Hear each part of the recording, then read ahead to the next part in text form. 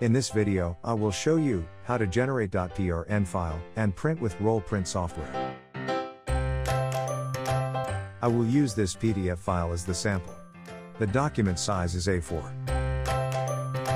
You can apply it to any software. The process is identical. Click to print the document as usual. But in Printer Selection dropdown, you need to choose Virtual Printer that we just created in previous video. In this case, it is Epson L1300 PRN file printer port. Then, click on Properties. In Document Size dropdown, select User Defined.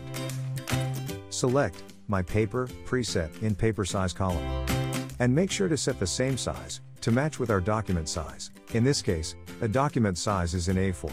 So, I set paper width to 210 mm and paper height to 297 mm. Save. OK. And OK. For other settings, like paper type, quality, orientation, color correction, or high-speed printing, etc., you can set to your preferred printing quality requirements. And click OK. Also, in page sizing and handling, you can choose what you need. Click Print. Instead of printing, it will ask us to save PRN file.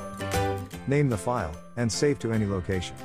Do not remove .prn at the end of the file name. And click Save.